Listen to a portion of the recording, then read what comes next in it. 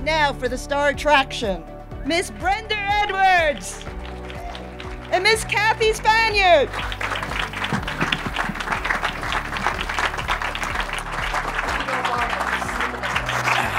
We thank you all for coming, and Brenda's family for coming in and being with us. The Women in Stone created Legacy 2 years ago. The Legacy series is to explore and celebrate the successful careers of influential women in the natural stone industry. We hope that their stories will inspire future generations of women leaders to pursue their dreams. By learning from their challenges and triumphs, future industry leaders will be motivated to succeed and help industry thrive. And now I would like to call up a special guest, Joe Delacote. Thank you. It's a great honor to, I'm going to get emotional. It's a great honor to introduce two wonderful ladies. I'm going to start with Kathy Spaniard, who I've known for many, many years. Dedicated, loyal, hardworking, so important to the Natural Stone Institute, the Building Stone Institute, the Natural Stone Council, the Standard. My God, I've watched her work and I've watched what she's done. Absolutely incredible. Then we go to Brenda Edwards. I could spend the day here. I met Brenda 25 years ago, give or take, and we somehow got saddled as myself as president and Brenda as treasurer of the Building Stone Institute, I think around 2001 or 2. And as a result of that, we became very close. She's my best friend, partner, dedicated hard worker. We're partners in 2 companies in Indiana. And she pushes me and Tevin and Shane to perform the best that we possibly can. You never say no to Brenda, you say yes, ma'am. Her accomplishments are incredible. I'm going to leave that to Kathy to expand on. But people like Brenda only come along once in a lifetime. Thank you. Thank you, Joe. And now we're going to turn it over to Kathy. Thank you. I, too, am very honored to be asked to be here and to be with my best friend, talking about her and celebrating her legacy. I also want to comment on how the committee was absolutely fantastic in terms of putting this together and doing a lot of interviews and prep of this. And with that, we had a lot of content to work with. So thank you, the committee. You did a great job. So Brenda, are you ready? Certainly. Let's start out with how you got into the stone industry and a little bit of history about TexaStone Quarries and under the Edwards ownership. I got into the stone industry. By the way, thank you, committee, the Legacy Committee. This is quite an honor. I'm a crier, and all of you know that. So hang in there with me is all I can tell you. Okay. Thank you, girls. I appreciate all of you. So getting into the industry, how did you? I got into the industry strictly by accident.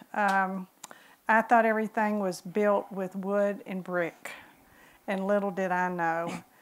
So there, my husband had a lot of farmland, ranch land, and a geologist from Dallas, Texas came out and talked to him and said that they wanted to core drill and see if there was limestone there, that he had someone interested in limestone and so forth. So the core drilling was done, and it was turned out to be beautiful limestone. So American Limestone out of Dallas came in and leased the land, and it started out, it was, you know, just a great partnership type thing, or leasing. And the 2-year contract actually expired and was renewed for a year. And my husband and the man got crossways, and that was the end of that. And Connie, my husband, said, "Buddy, I'm going to put you out of business, and I'm going to start my own stone company."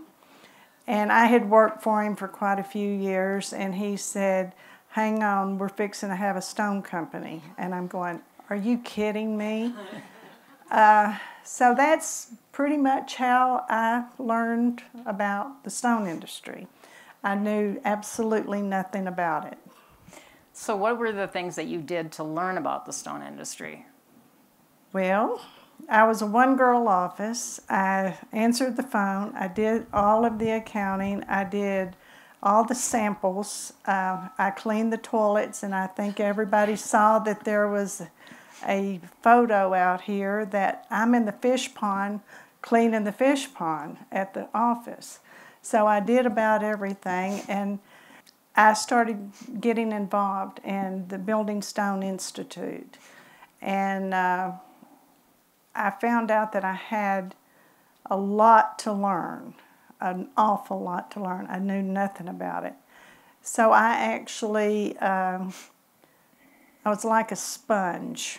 I wanted to find out everything there was to know about it. And there was a buddy out of California named John Bastow, and some of you probably knew him. He's deceased now. And he was, as far as I was concerned, one of the very innovative and knew more about stone than I knew I'd ever learn about stone. And he was absolutely fabulous. He introduced me to Joe Delacroce, and the two of them hung out together, and I figured out that I wasn't the type, I didn't like to go shopping and everything that the other women like to do. So I started asking questions of the two of them. And it was like, "Okay, John, I have a question." And they both got to where they wanted to run from me when I said, "Okay, Joe," or "Okay, John." And they'd go, you know, she's going to ask a jillion questions. And I still ask questions. But I learned an awful lot from the two of them, and I traveled, and the more I traveled, the more I learned, and the more I learned, the more I wanted to learn more. So that's pretty much it. Good, good. No, that was perfect. How long was Connie involved before you took over the reins? Not too long. You were good at asking questions then, right? She could do this. Connie loved to play, and he was extremely good at it. And so his thing was he wanted to buy a piece of equipment so he could come to the plant and play with it, like a balustrade machine. And he was just having a wonderful time. Now, we had an order for 2,500. As a matter of fact, it was a Gallegos project here in Cherry Hills, Colorado. 2,500 balustrades. And Connie's out there. I turn my head, and he's out there to play with it. And I said, "We've got production." Well, he didn't even know what the word production meant. So it caused some friction. Oh, okay. Perfect answer. And so we had to sit down and discuss this situation. And one time I actually quit. I did. And so we got past that, and he never came back to the office. So To the office. okay. What's your favorite industry event that you like to attend? Whew, that's a hard one to answer, Kathy. The Marmamac in Verona, Italy is the pinnacle, I would say. And the Building Stone Institute and the Marble Institute in America, which is now the NSI, all of them. I've enjoyed every one of them. Okay. None more than another one, I don't think. But the more you go, the more you learn, and the more you meet new people. And I love people, and I love to meet new people. Everybody sitting in this room, I know pretty well, and they're friends of mine. So it's pretty wonderful. Thank you. So when I'm going to get into your leadership roles, Okay. so you're not only a leader in the stone industry, but you have all these businesses. You're very diverse in terms of the businesses you have. We know you from the natural stone, but getting to know you, we know you have cotton, oil, cattle. Now you're getting into the event venues. So You're all invited. We want to know how you manage wearing all those hats on a daily basis. What's your secret sauce? How do you do it?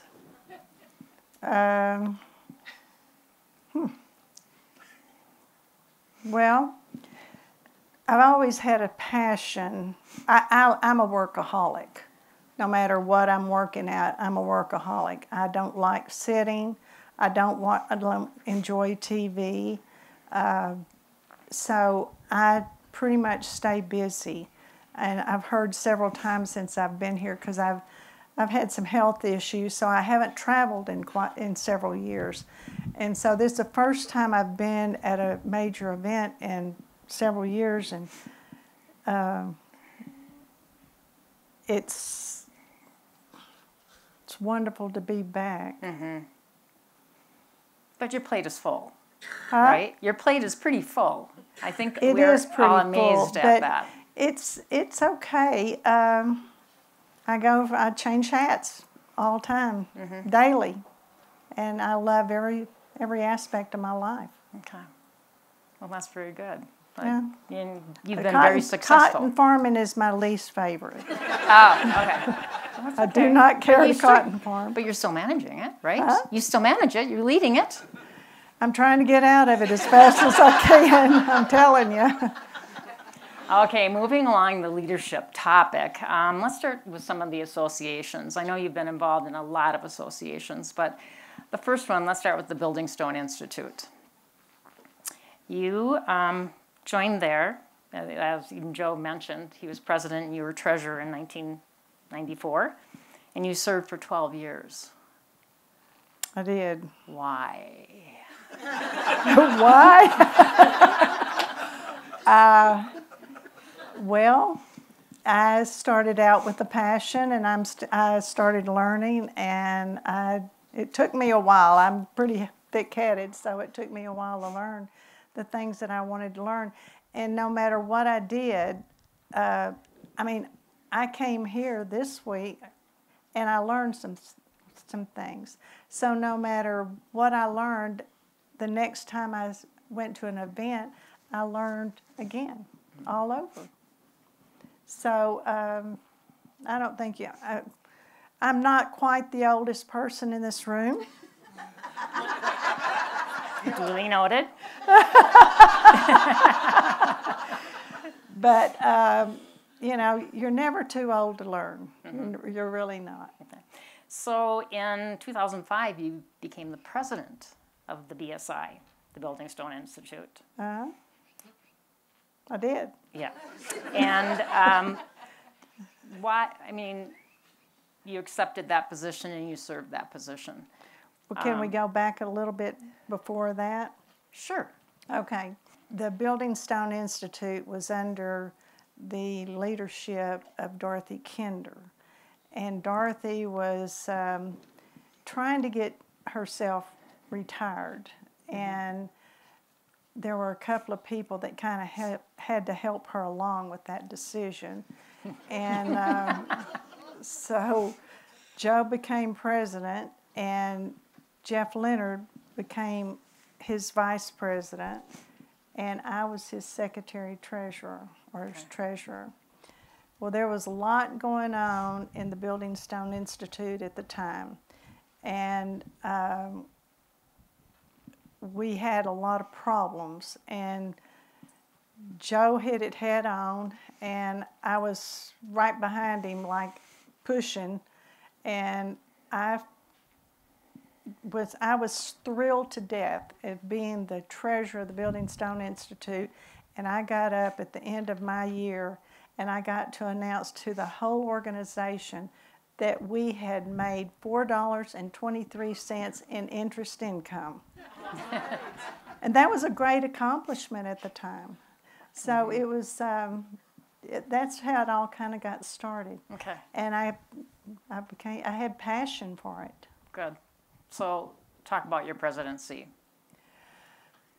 Well, I took over the presidency in 2005 and had a good year, had a great board, absolutely wonderful, great board.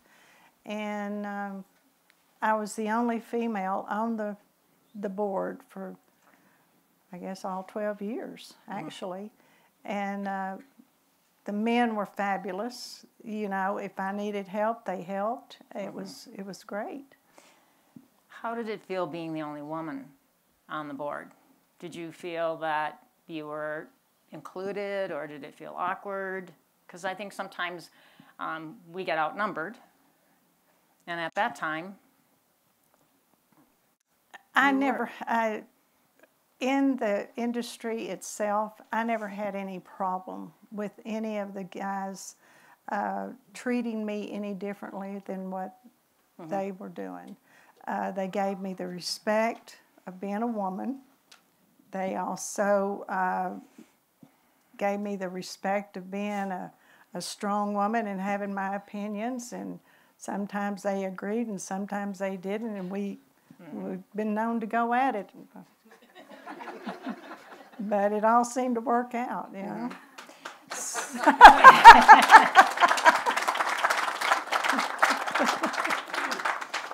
So what advice would you give for women in terms of getting involved and participating and developing leadership roles like you've done with the BSI? In the industry itself, in the organizations, I never had a problem with being disrespected, being talked down to.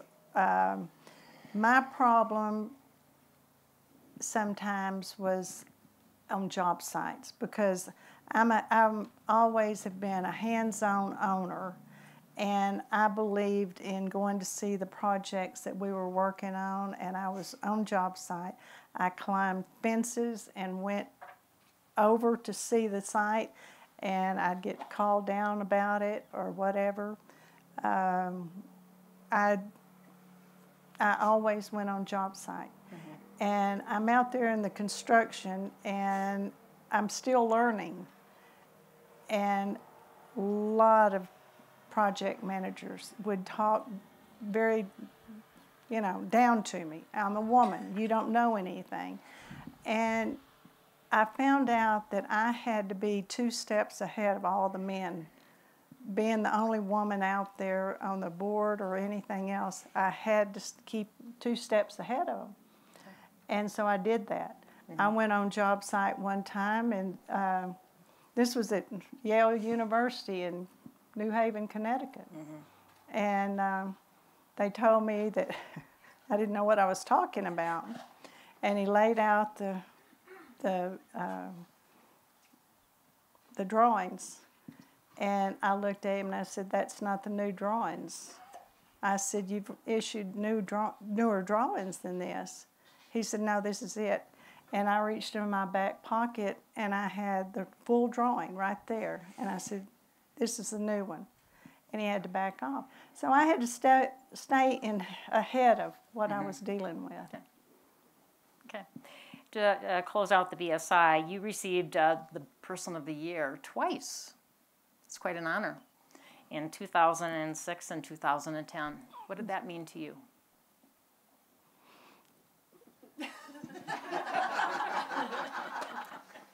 Yeah, you got the cards, girl. I don't. Well, it was quite an honor. Mm-hmm. Quite an honor. Well deserved. Okay. Well deserved.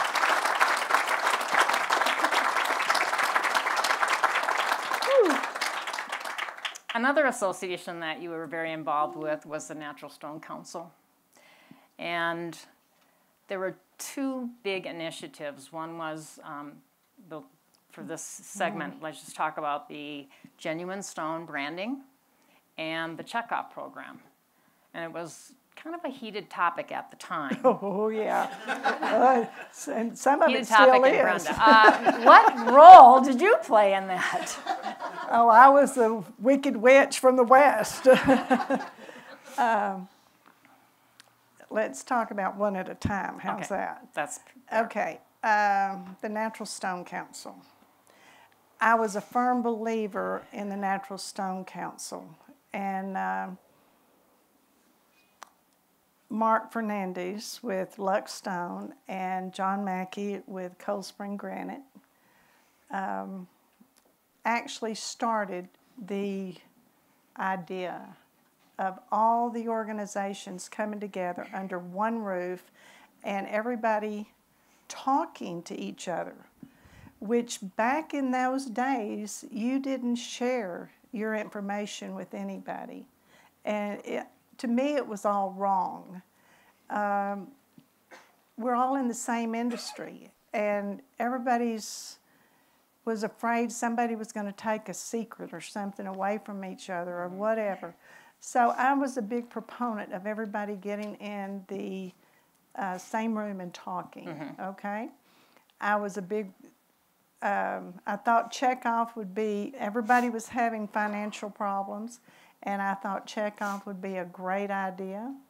The standard was a big issue with the Natural Stone Council.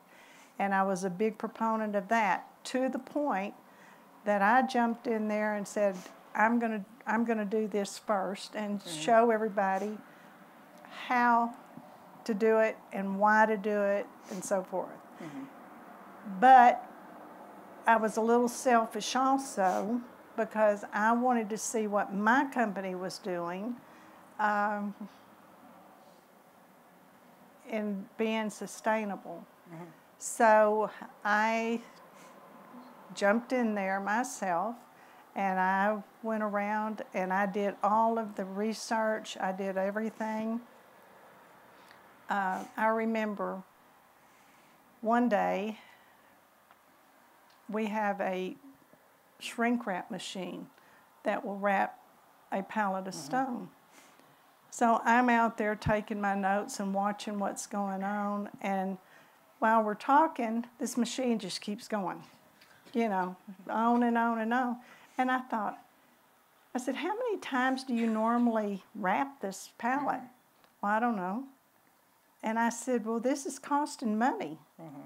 So I found out a lot about my company and going sustainable. And it wasn't near as hard as I thought it was. We were doing a lot of good things correctly. I discovered what we were doing incorrectly, and we tried to correct it. So just quickly, explain to the group what the Natural Stone Sustainability Program certification is about. Just a general. You're much more qualified at that than I am, Kathy. It's your show. No, I go back to the, I want to go back to checkoff, but before we do that, we'll just kind of wrap up the sustainability standard. Brenda was actually on the joint committee developing the standard, and getting it to the point where it was passed and approved, and then getting it accepted. We worked as a team to get it accepted by the industry. So it was basically saying that when we produce stone, we're producing it sustainable to the environment, water, and all of the energy use and all of those aspects. So it was a long journey. Not everybody in the industry wanted to take that journey. Very few of them Yeah, wanted to do it. And I think, again, you have that attitude that we can do this, and Yeah. you were a great role model for me. Thank And you. yeah, the standard. And to that point, when the standard was finally adopted, you were the first to certify to that standard. Yes. And that was quite a big moment for the industry. There's still people out there that are resisting the standard. And I hope one of these days it's a normal thing for everybody in the industry. I really do. I think it's very valuable. And thank heavens, I've got employees sitting right here on this front row. I've got Cindy for 25 years. I've got Vince for 19 years, and I have Jennifer for 16 years. And Jennifer, I don't have anything, or of course, everybody knows I've sold TexaStone, but Jennifer took over when she came on board, and she does all the recording and everything for the standard, and she's fabulous at it. But I did the initial research and everything. Okay. Can we go back to the Natural Stone Council checkoff program? Why was that so important, and why were people all wrapped around the axle over that issue?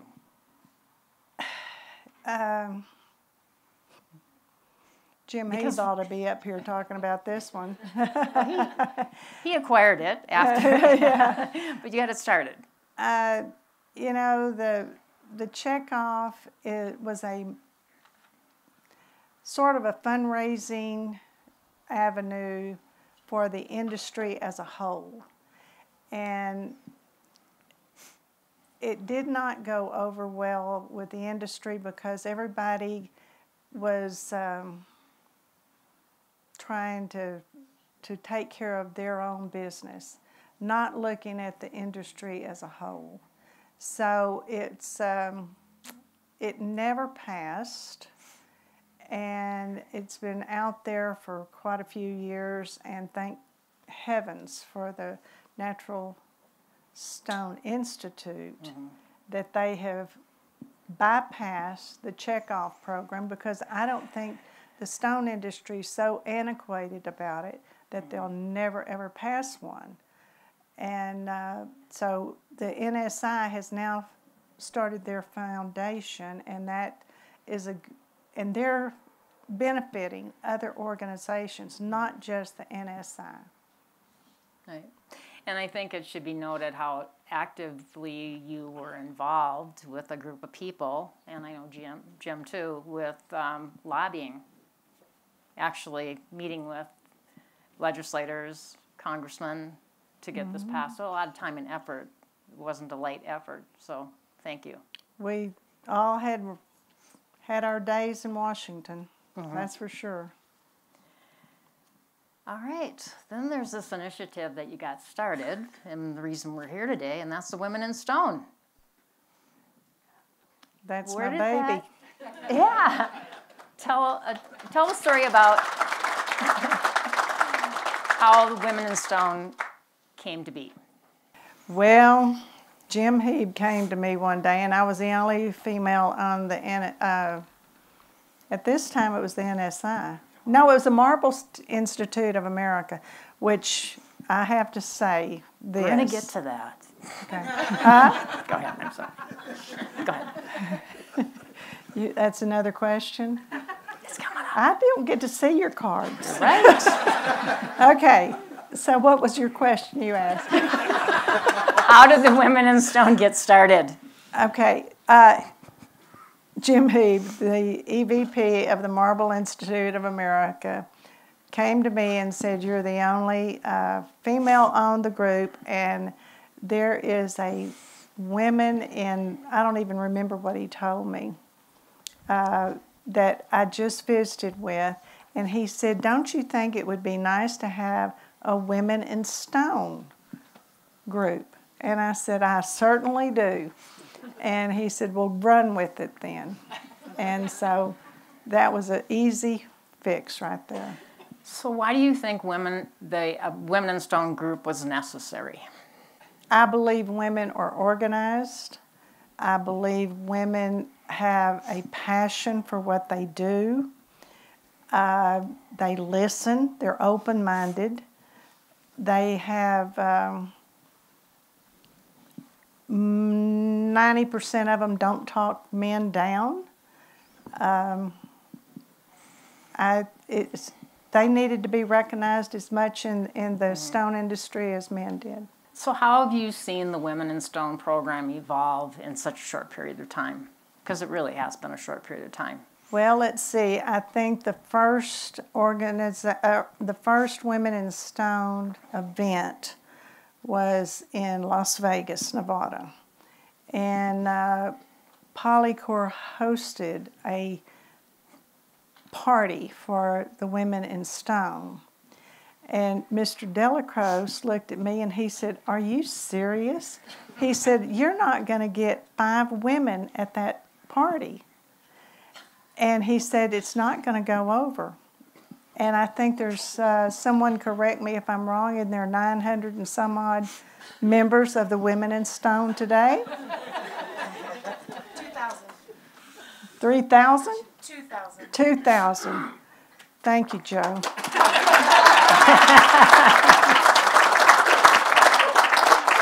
So what would you like to see the future of the Women in Stone?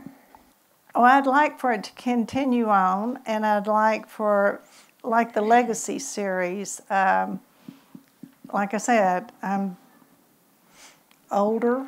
I would like to see the worth ethics continue on as we go, all the values and the beliefs of the Women in Stone. I think there's a lot to be learned from the Women in Stone. Okay, thank you. So in 2017, you were awarded the Pioneer Women, the Women in Stone Pioneer Award, very first one. What significance does that award hold for you?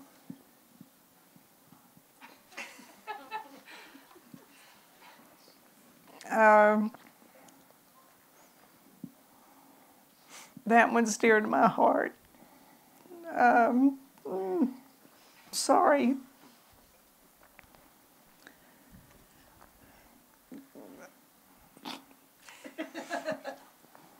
It indicated to me that somewhere along the way, I guess I did something right in the industry. And I didn't do it for myself. I didn't do it for TexaStone.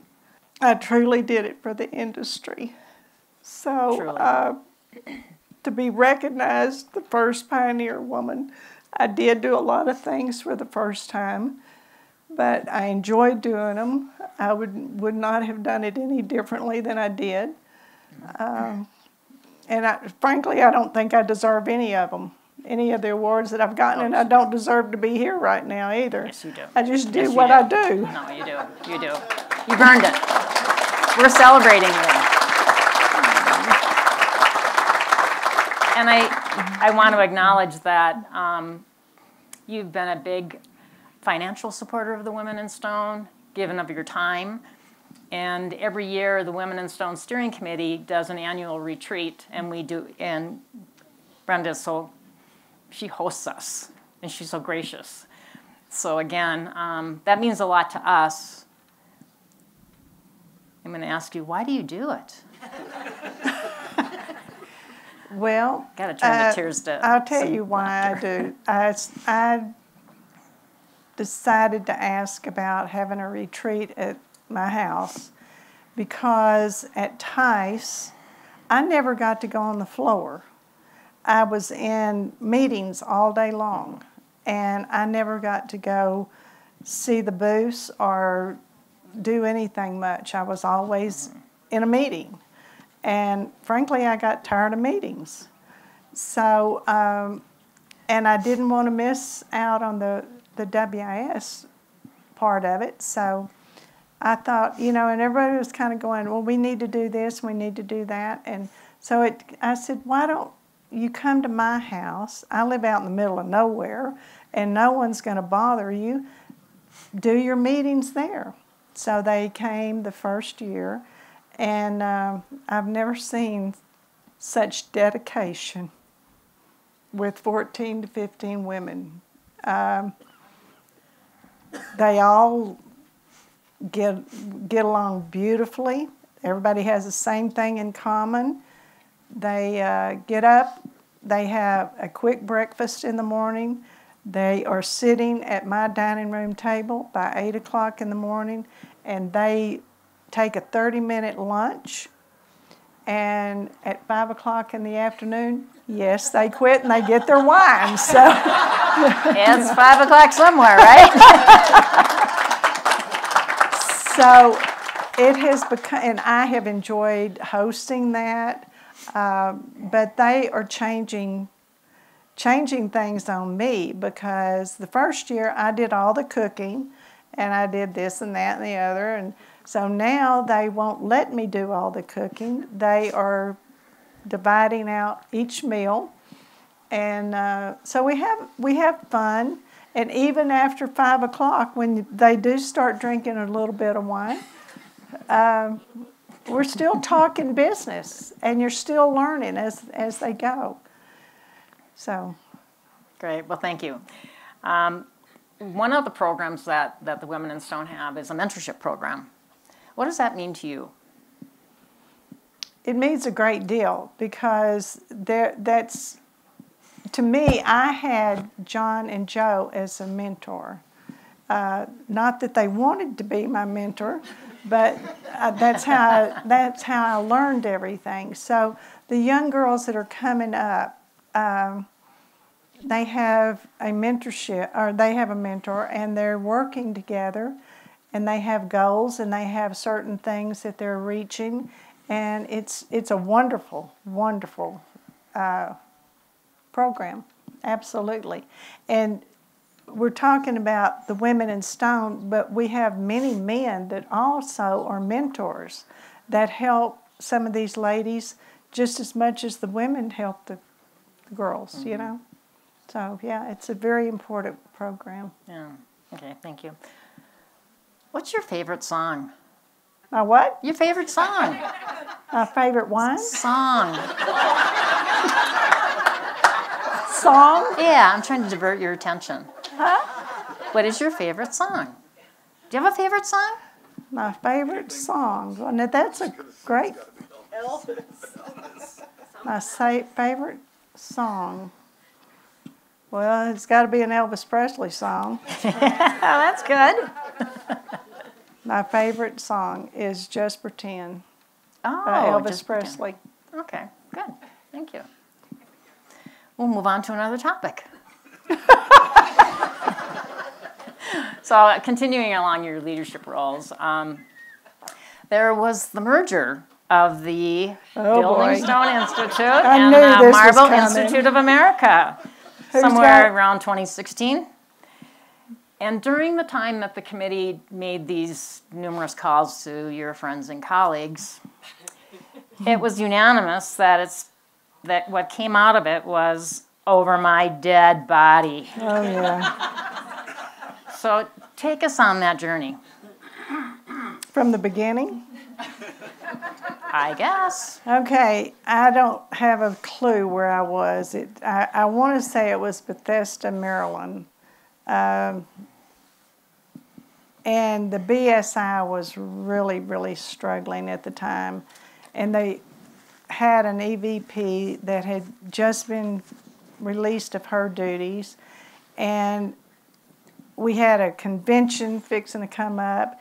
She overbooked. It was just a kind of a mess. And I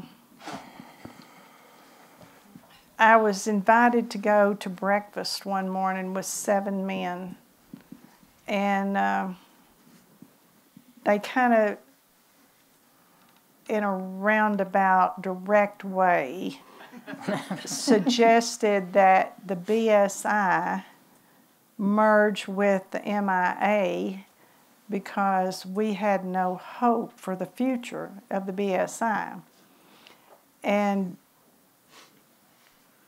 I listened to everything all 7 of them said, and at the end of my meal, which they paid for, I shoved my chair back and stood up and threw my hands on my hip and said, "Over my dead body, will the BSI ever merge with the MIA?"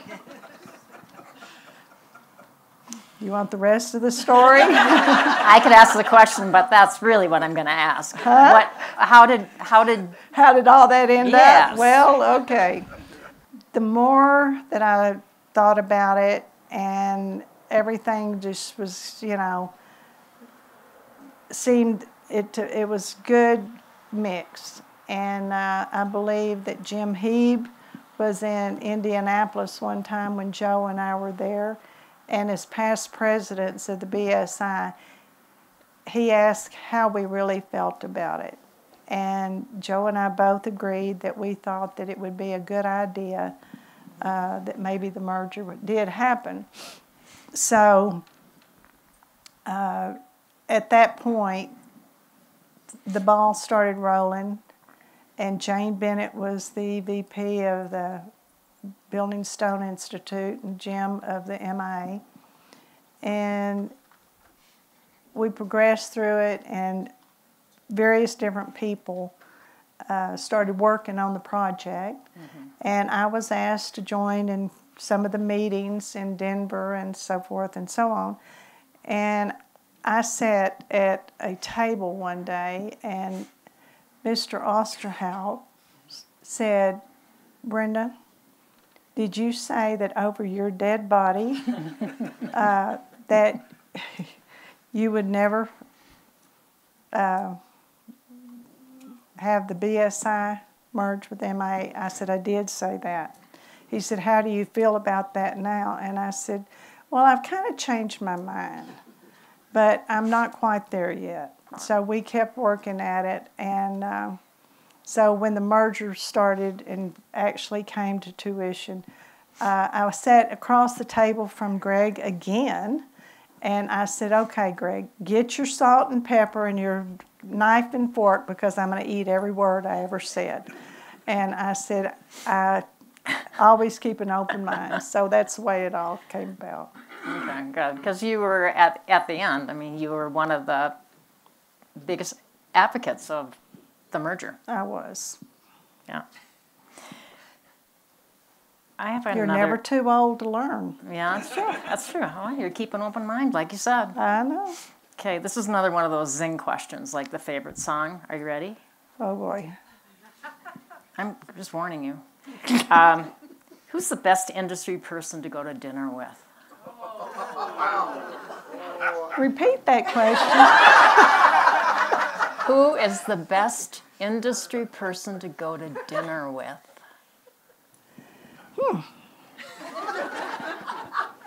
Well, I have more than one. Give us a couple. She's being very careful here, I see, politically. I am. Okay.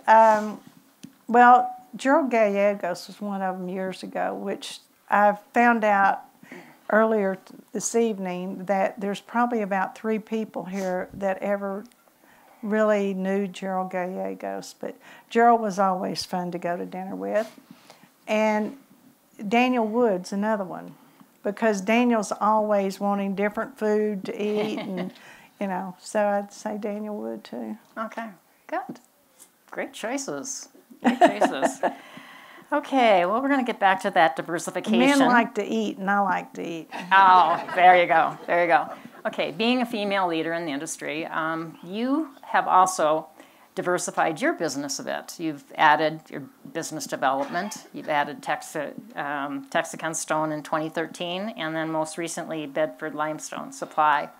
Why and why now? Well, I had Joe and I'd been friends for a long time, and he was having trouble in Indiana with fabrication and getting stone out correctly and on time and blah, blah, blah. And I was being asked in Texas to fabricate Indiana limestone. And it did not make any sense to me to ship blocks of Indiana buff or gray or silver or whatever it is. I didn't know a darn thing about Indiana limestone to Texas and have me fabricate it and ship it back to job site or even to Indiana. Okay. So Joe and I were talking about this, that what's going on in the Indiana belt. So I was in Connecticut, and his son came, we were in his office, and his son came in and was fussing up a storm about the fabrication in Indiana. And he said, why don't you two get off of your duff and do something up there and go buy something? And I said, you know, that's a good idea. And I thought Joe was going to hit me. And he said, have you lost your mind? And I said, no, not at all. So Joe and Kelly and I went to dinner that night, and Joe said, Lance came in and told the story, and he said, and Brenda agrees with him. And Kelly said, well, I don't think that's a bad idea.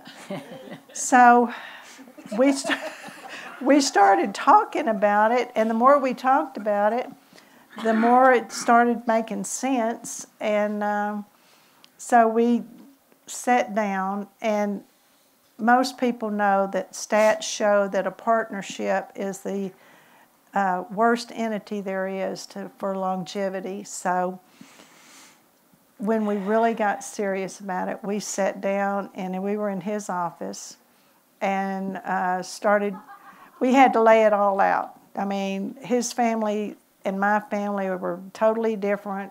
His business and my business were totally different. Everything concerned was totally different. But we decided that, you know, we were going to try it.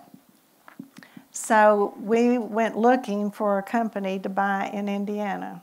And we had, I don't know how many of you know Ed Walsh with Sturgis Materials, but he made a suggestion that we knew that we couldn't operate this company from Texas or Connecticut. And so he made the suggestion that we talk to Tevin Norman. And we both had been introduced to Tevin. So he was working at a company, and Joe and I went to visit him and asked him what he thought his future was going to hold in the next 5 years. And he said, well, I want to own my own limestone company. We walked out and we high-fived each other and said, that's it, that we have somebody to work, you know, operate it. Okay. So that's how it all got started. All right. And then later, Mr. Norman can't sit still, so he wanted to keep growing, and we met Shane. He worked for TexaCon, and so we decided that we needed to diversify a little bit. So we built Bedford Limestone Suppliers. So that's how both of them got started. Joe and I, at the age we are now, we're on our exit plan, so we're going to be getting out of that. Okay, very good. So we just spent about 30 minutes talking about your involvement and leadership roles in the associations, and admittedly, there are many more associations that you've been involved with, organizations and whatnot, that we didn't cover. But when you look at that, was your involvement critical to your company's success? By being involved with these associations and leadership roles, did that contribute to the success of your companies? I would say yes, it did benefit. I think the networking, the visiting with various different people and sharing problems, that's so beneficial to all of us. We all have our problems. You know, it's workforce or it's, equipment. No matter what it is, if we share our problems with each other, somebody may have corrected their company in that and shared with you, and so it helps, you know. Yes, I definitely think it's a benefit. And then, too, it contributed to your personal success by being involved. I think so, yes. Now we're going to get to you. Huh? We're going to get to you personally. me? You as a person.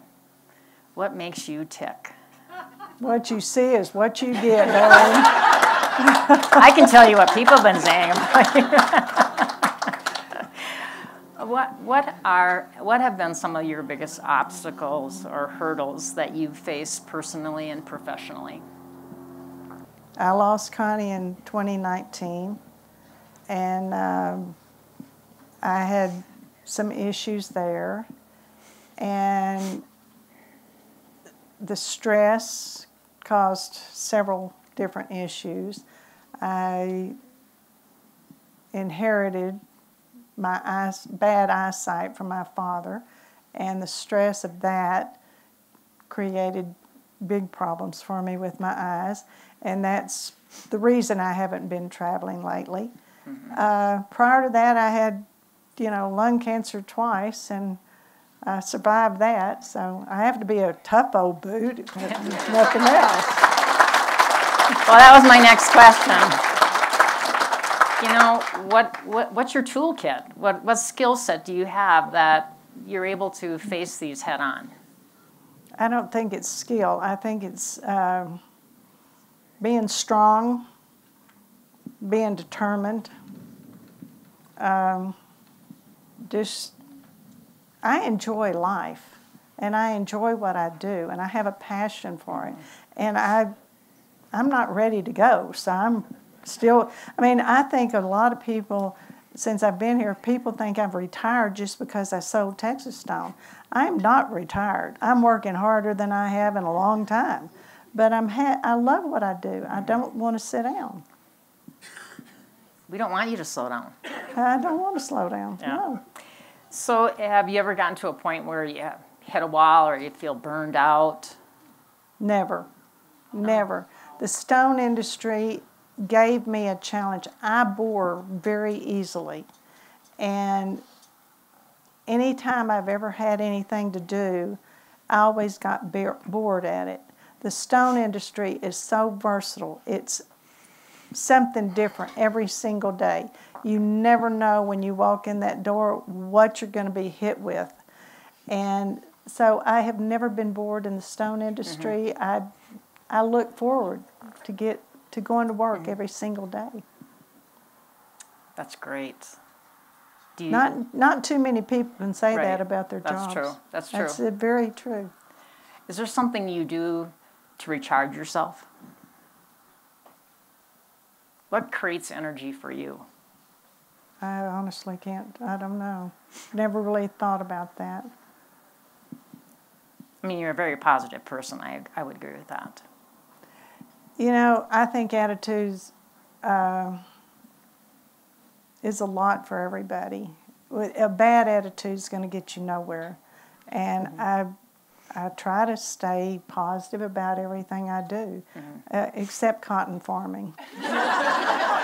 And I just don't have it in me to stay. Okay. You can't recharge yourself on that one. No, I can't. Okay. I got it. So in interviewing a lot of your colleagues and friends, there was a common theme throughout in terms of you as a person. She's a force to reckon with. That what? She's a force to reckon with. Oh. She's authentic. Once you meet her as a colleague, she becomes your best friend. Now, who on earth said that? What? What does that mean to you? Wow. Can I speak to this person directly after this? You have to talk to the committee. No. Well, I get from that. Repeat the sentence again. So there's just a common theme in terms of what your colleagues, when they're talking about you, they say you're very genuine, authentic. Some people feel that you're a force to reckon with. So, like, if you're really determined, you're gonna beat them down. Is how I read that. Get them to get your way. Okay. And then the fact that when people meet you, they really see a beautiful person, you become a friend. Well, whoever said it, thank you for the compliment. It was a theme. There's a lot of people that feel this way. It's a theme. I don't pretend to be anybody that I'm not. Never have, never will. And like I said a while ago, what you see is what you get. So, and I'm pretty outspoken. Really? Yes, really. If you ask me a question, you're going to get an answer from me. Whether you like it or not, you're going to get an answer from me. So it's,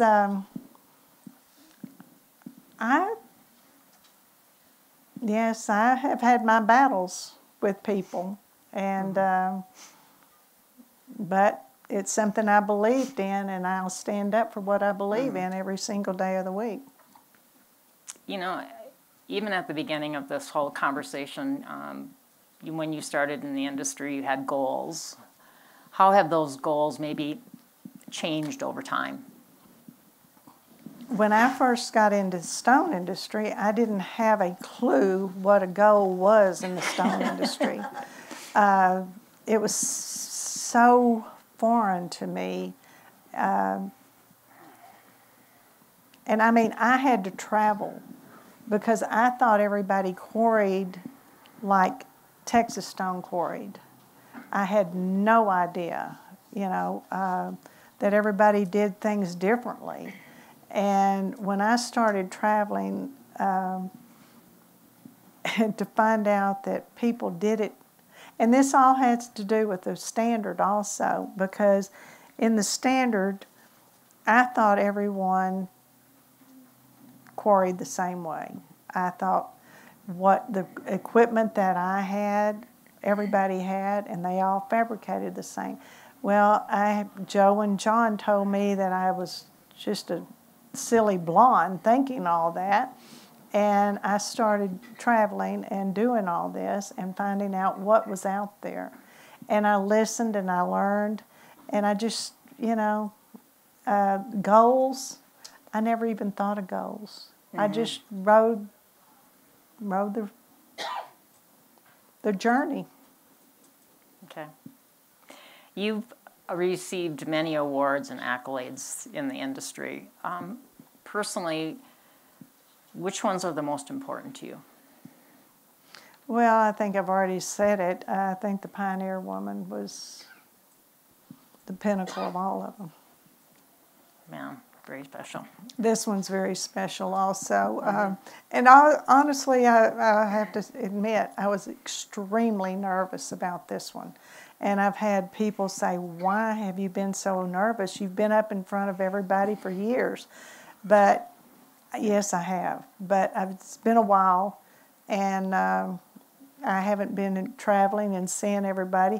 And I have to say, I have enjoyed seeing everyone this trip. This is fabulous. So I've enjoyed it. Before we get to the last question, where's your happy place? Where is my happy place? My happy place is probably at my house with all my kids, my 8 grandkids, my new great-granddaughter, and I have a great-grandson on the way. So my happy place is there, at my house. Well, as you know, this series is about the Legacy series. What legacy do you want to leave? What do you want to be known for, Brenda? Just that I enjoyed life. I enjoyed the stone business. These people are my friends. I have a whole different family sitting right out here. And I hope I've contributed to all of you. You have. And now you've got me choked up.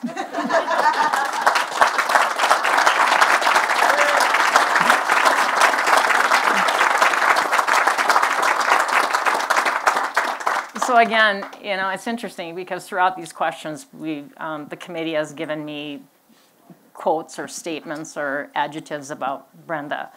And tenacious. I'm sorry? Tenacious, you're tenacious. You're stubborn with conviction. Oh, my goodness. You're determined to a fault. That's all me. Yeah, okay. All right. All right. And again, I think that you're a very strong woman. And having this legacy and the contributions that you've made to the industry, to your business, is significant. How would you describe Brenda Edwards? Well, there's been a lot of words said. No, what are your words? My words. I am determined. It's hard to describe yourself. I enjoy life very much. I enjoy people. I have a passion for the stone industry. It's just been a great journey. It really has. Okay. And I don't know, you know, other people are better at describing you than you are yourself, I think. So we gave Because I would love to say, oh, I love everything about me. I don't. But, you know, I try. Yeah. So I commend the committee because they did a great job in interviewing people and getting some quotes and whatnot from them in terms of how they feel about you and some of the great storytelling they did and you are doing tonight. What advice would you give women that are either entering the industry or wanting to advance their career in the stone industry? What advice would you give them? You know, we talked about me going on job site and no matter what you're doing, and I hear all the time that women are having some struggles with the men in the construction industry. And I understand that, and I had my struggles. But, you know, don't use your vinegar, use your honey. It goes a lot further, a lot easier for your life. You've got a long way to go in this industry, and you're very well loved in this industry. More so now with 2,000 people, girls in the WIS. That's fabulous. I didn't know it was up that high. But yeah, you've got a great career out there, and you know it takes the men as well as the women. And I want to tell you something. Years ago, the first time I got Person of the Year in 2006, and I went to San Diego to get out of president of the BSI, and I had the great honor of handing all of the past presidents of the Building Stone Institute their new pen that we had designed, got to pin it on each one of the past presidents, and I personally had I had 7 men that helped me learn what I learned and helped me through my career in the industry, and that was early on in 2006. And I loved all 7 of them. Some of them are not here anymore, but I gave each one of those men a pink T-shirt that says, "There's 7 good men," and on the back it says, "Behind every strong woman." And Very good. Very good. And I actually tried to get one of the T-shirts, and nobody seems to have the I think they all threw them away as soon as I gave them to you. Is there anything that I didn't ask that I should have asked, or any story that you want to share with the group as part of your legacy? Oh, whoever gets my iPad when I'm gone, share it, because there's a lot on my iPad. I've got photos like you would not believe. But no, it's been a wonderful, wonderful ride. Okay. What is your favorite cocktail? I bet 90% of these people know what my favorite cocktail is. Okay, then Pinot Grigio. Pinot Grigio. Wine.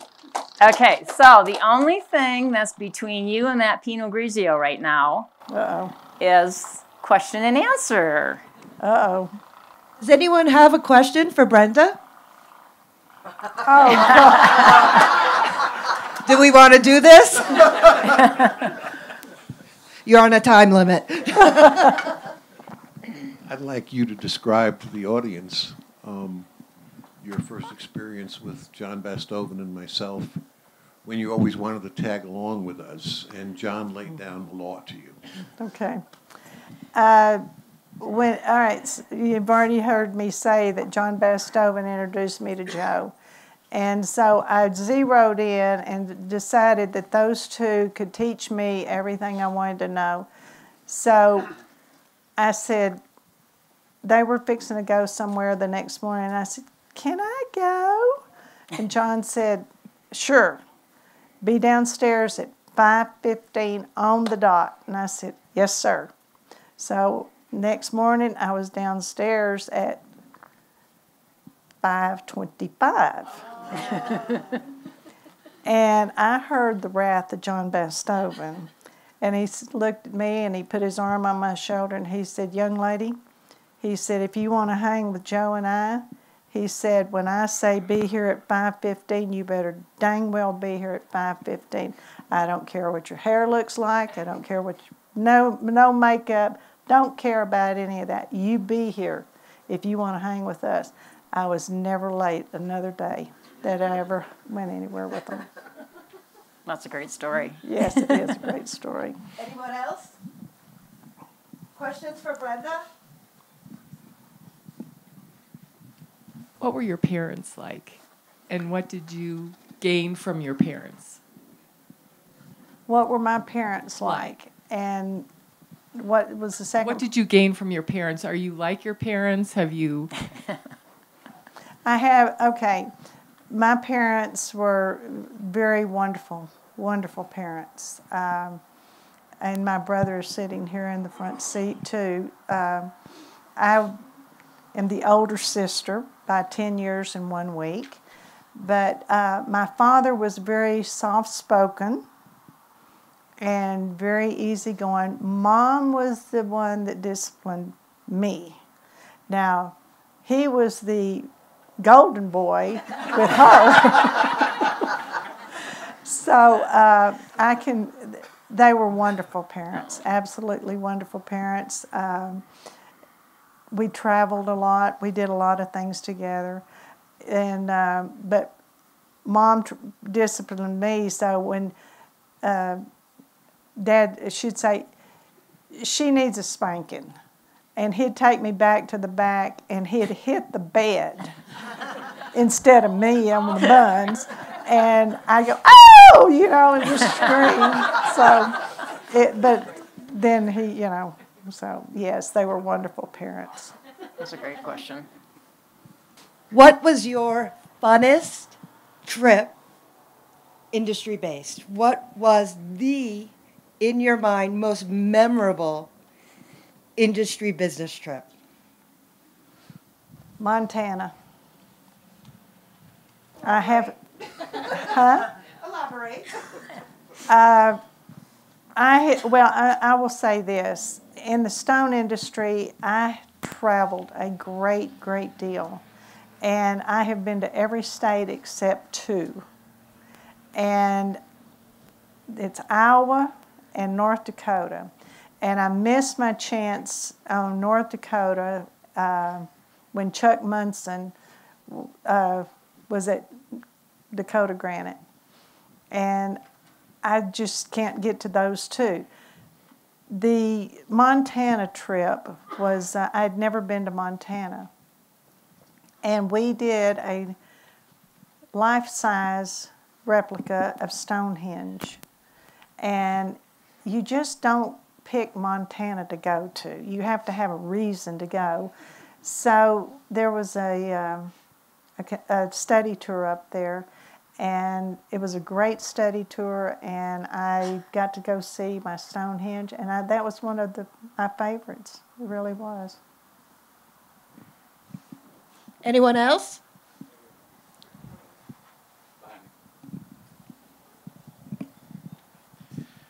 So we just had our first kind of newbie breakout session, newbies in stone, basically. So what would your advice to people just getting into the stone industry? Get involved. Get involved with the organizations. This is one of the best ones there is, as far as I'm concerned. Even though I fought against it, I'm all for it. It's fabulous. And the networking, you can't learn anywhere what you learn coming to these study tours, the conventions. They're fabulous. So Brenda, what would be the most challenging, the most difficult of your endeavors in the stone business? Whew. Well, as an owner, that's one of them right there.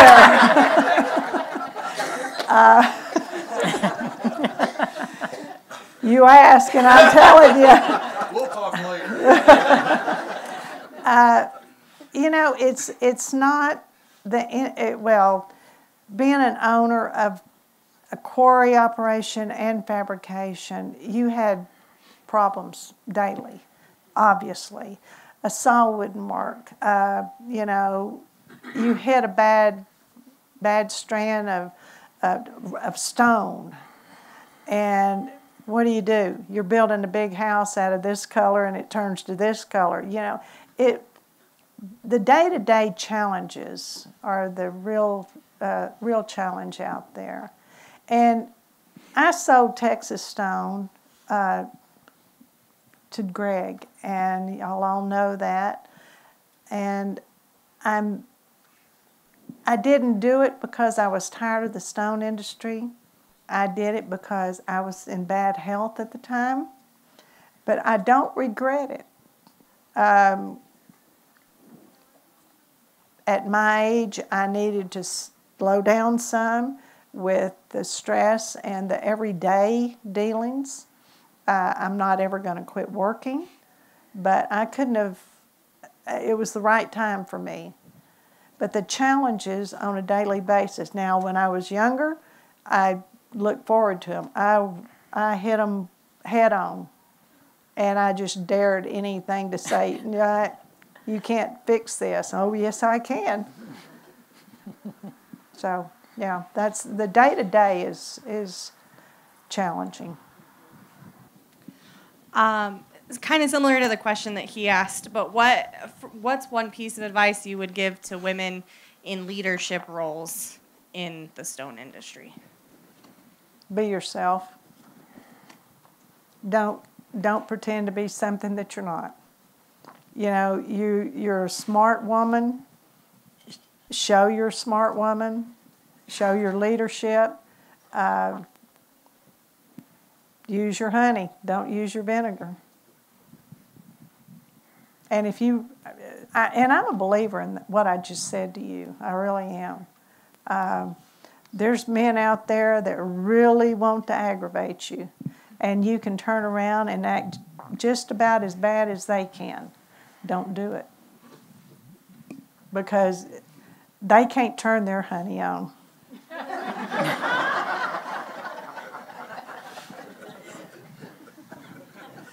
Brenda, aside from the 2,500 balustrades that Connie wanted to fabricate, what is your most favorite project that you accomplished in those years that you were driving that boat?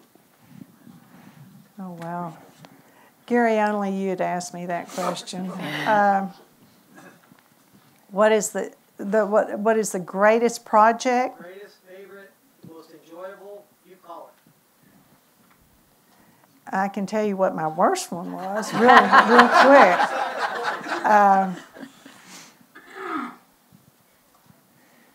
My favorite project. Gosh, I have so many. I'll be honest, I am so proud of everything that TexaStone built. I had the pleasure of building furnishing stone for Mike Shanahan. The ex-coach of the Denver Broncos twice. Once was at 18,000 square feet, and the next one I think was 36,000. That was one of my favorites.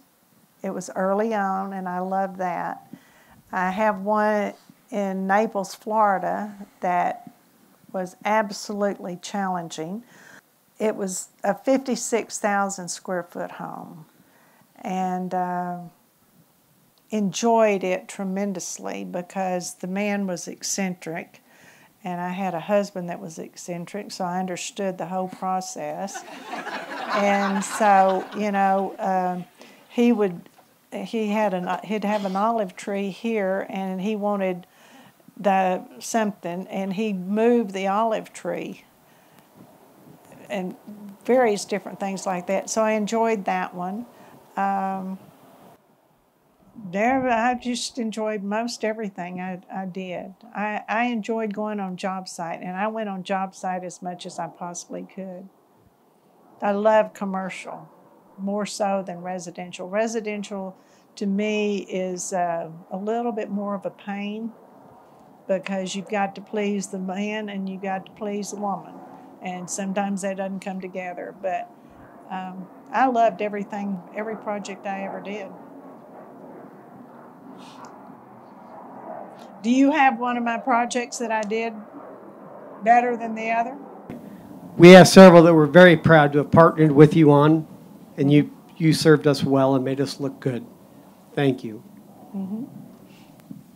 Still working with you, too. Yep.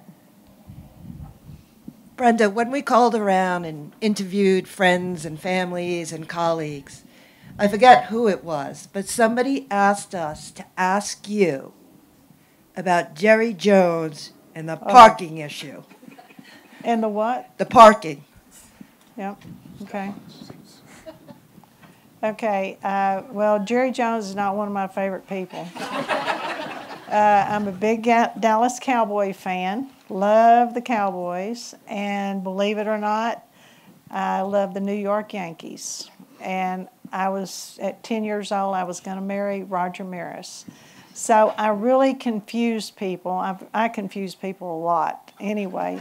But when I have a cowboy shirt on and a Yankee cap on, they look at me like, what are you doing, you know?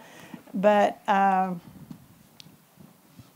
Jerry Jones and the parking, let's see. I bought, well, the new AT&T Stadium opened in 2009.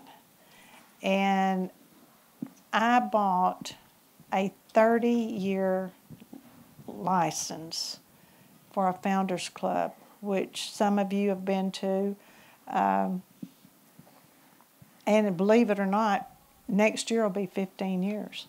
Wow. Yeah, so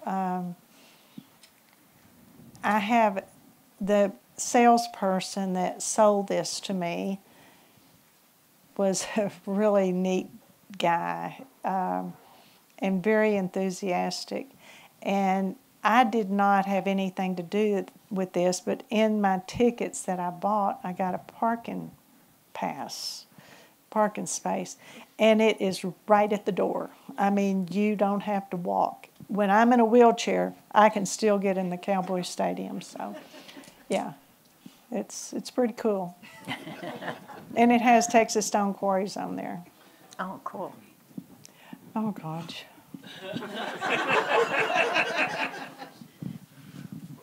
I believe that we have to clarify that just a little bit.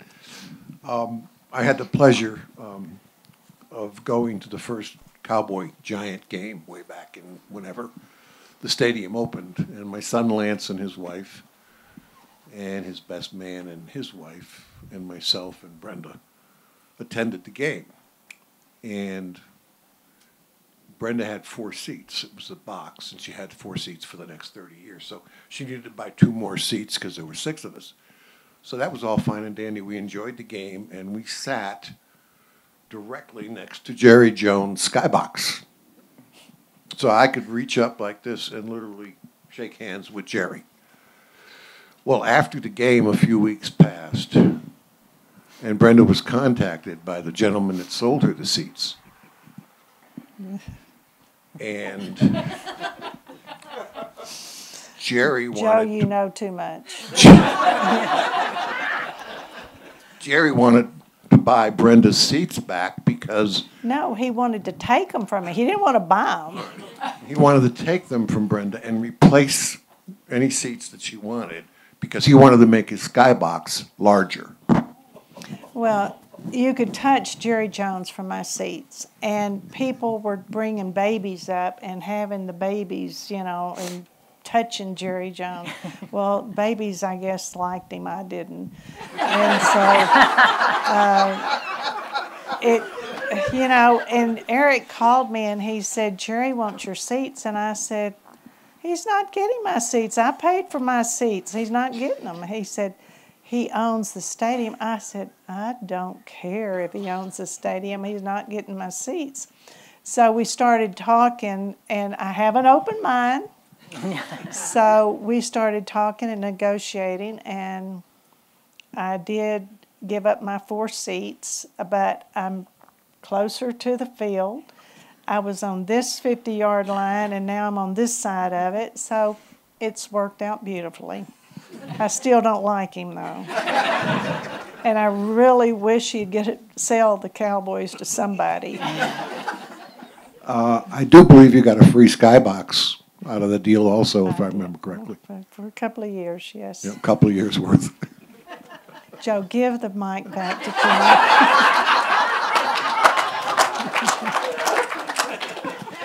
Thank you. Kim? So, Brenda, Yes. do you see any danger in the future of the stone industry? Is there something that you want to recommend us to avoid?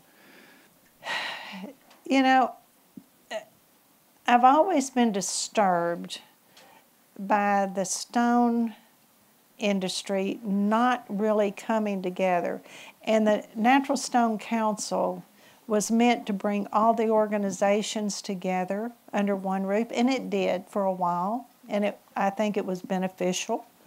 You know, you've got a lot of challenges out there with all kinds of different materials, and we're all natural stone, and you're going to have to come together and be one big unit. And I think it's progressed that direction, but you've got more every year. You've got more and more to, you know, challenges with your other materials.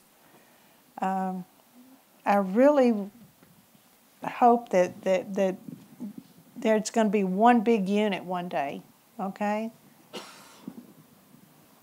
Brenda, Wade Agnor here. Can you please explain to us how you raced your Mercedes down the runway to win the job in Lansing, Michigan? Can we? And was the rules abided by?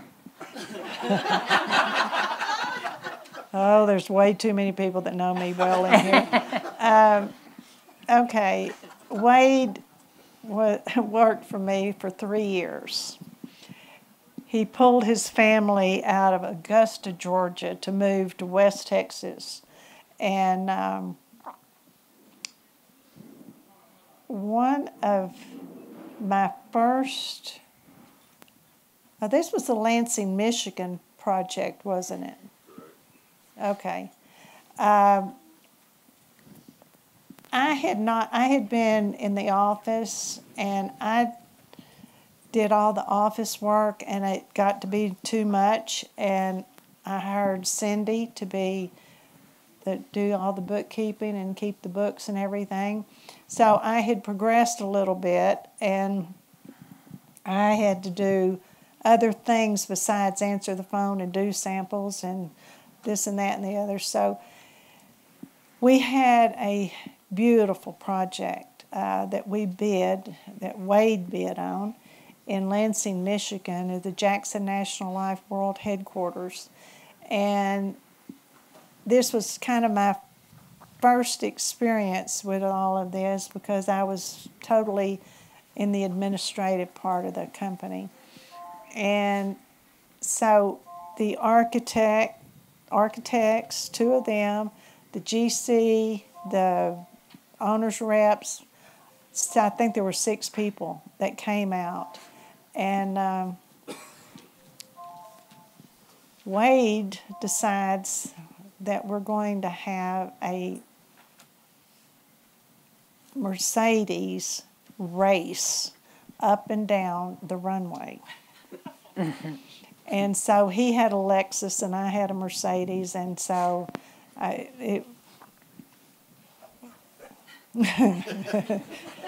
went off the runway at 106, and I busted a few mesquite trees, didn't I?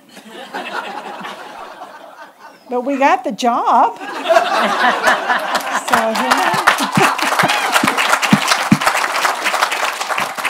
Now, the bad thing about it is I did put a dent in my Mercedes. And I had to go to Dallas the next day to a stone show, and everybody knew I had put a dent in my Mercedes except Connie. And so every time he tried to walk around a certain way, I'd direct him around the other way. And finally, we get to Dallas, and he said something to me about the car, and I just started bawling. And I said, when did you find out? He said, I knew it when you hit the mesquite tree, silly. So, yeah. Did that answer your question, Wade? Very good.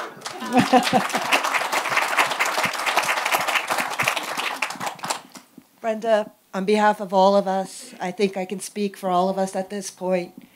We thank you all for everything you have done and contributed to this organization. And Women in Stone, we could not be in better hands. We owe it all to you. Thank you. Please join me. Thank you. Thank you, thank you, thank you.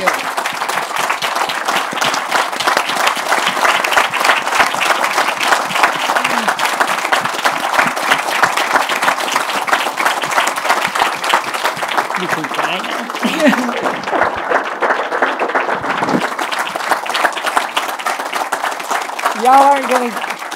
You're not gonna get the final word. No way. And everybody can sit down. I want to say thank you to all of y'all for sharing your lives with me. It's been a great deal to me. And the Women in Stone, they're fabulous. Thank you for all of your help throughout the years. I couldn't have done it without you. You've always been a big part of my life. And I love you all dearly. We love you right back. These girls are very, very special. Thank you.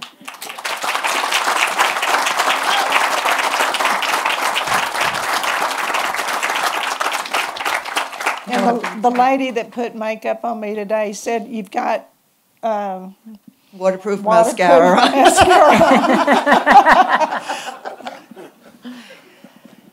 Kathy, we cannot thank you enough. Kathy has given up golf days. She has been with us for the past several months, joining in on our weekly conference calls at the end in preparation for this. And Kathy, tremendous job. Thank you, thank you, thank you. It was an honor. Thank I feel you. very honored. Kathy had a grandbaby that was going to be born on Friday. Well, it was Friday, but he was supposed to be born this week. Yeah, and so she was just going, what do I do? You know, I was going to be here. Mike had to take care of, or those girls would take care of my husband. So fortunately, the baby was born last Friday. So she's I'll help you.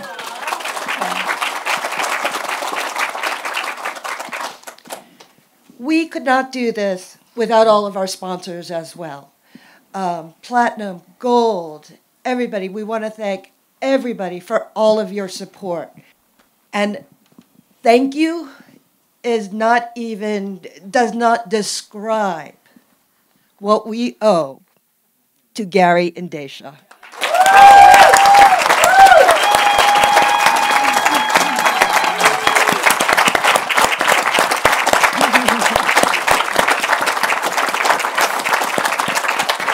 They have opened their home and their hearts for us this evening.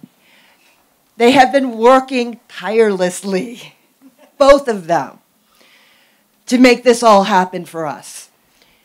Guys, it has exceeded our expectations tremendously. We cannot thank you enough. You guys are the best. Thank you.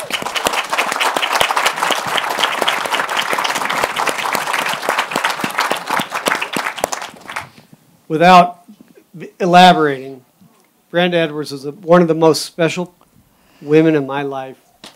And in the industry, we have spent countless times together and had such an amazing time that when this opportunity arose, there was not a question. It was, of course, yes. So, thank you, Brenda Edwards, for everything you have That's not contributed what you to the call industry. me. That's not what you call me. Mama B. Okay. Every Mother's Day, I send her a text saying, Mama B, Happy Mother's Day. Oh. She is very special in my heart for a variety of reasons that we don't need to talk about right now. Kathy, thank you for coming out and doing this. Thank you for coming to our home.